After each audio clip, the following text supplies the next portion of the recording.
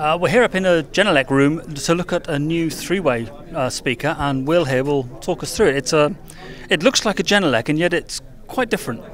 Well, apparently with a single driver in the front, but I know it's not. Well, no, actually, yeah, it does look like a Genelec because it has to take on the same profile as the rest of the 8000 series. Mm-hmm. And that was actually the big challenge, because when we introduced the 8260, a lot of people were really looking for something in a more compact package. Okay. And trying to squeeze 10 pounds of technology into a 42-pound bag could be kind of tough. Yeah. So the focus point is obviously what you see here. This is the coax mid-range tweeter, mm-hmm. and that once again was invented for the 8260. Right. But in order to get it into a smaller package and to be able to have a large waveguide in order to make the dispersion pattern as controlled as possible, yes. Yeah. we really needed to put our thinking caps on as to what we were going to do with the woofers. Where are yes. they going to be? Because sure. if we put a couple of sixes down here, mm-hmm. they would have grown up like this, and yeah. it probably would have been kind of boxy looking, and it wouldn't have been right. Yeah. It wouldn't have had that look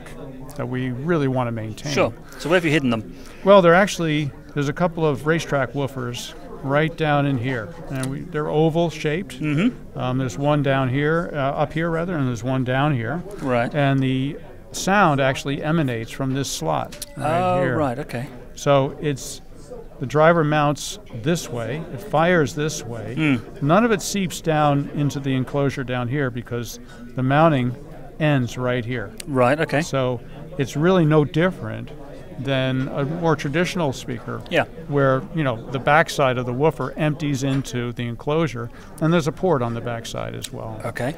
So really, the mystery is revealed yes. simply when you understand that the woofers are here and here. Right. And the biggest goal, the biggest win, is that we have very, very strong directivity. Sure. Especially in the vertical orientation. Because the whole baffle is now a waveguide in effect. Yes, including the woofers as well. Yeah. So we get very strong directivity down to about 350 hertz. Okay.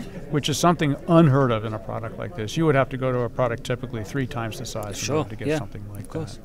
So we're very, very excited about this. It's mm-hmm. been a long time coming, and we're very proud to have it here at the show. So what's the model name? 8351. 8351. So the 5 indicates that it is of the same size as the 8050 yes. or the 8250. Yeah. It's a fully DSP product. Mm-hmm. It's part of the SAM systems. Yes.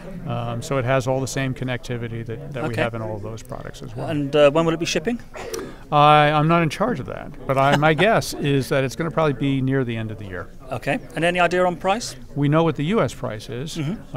It's going to be $4,995 per unit. Brilliant. Okay. All right. Thank you very much. Thank you. Thanks.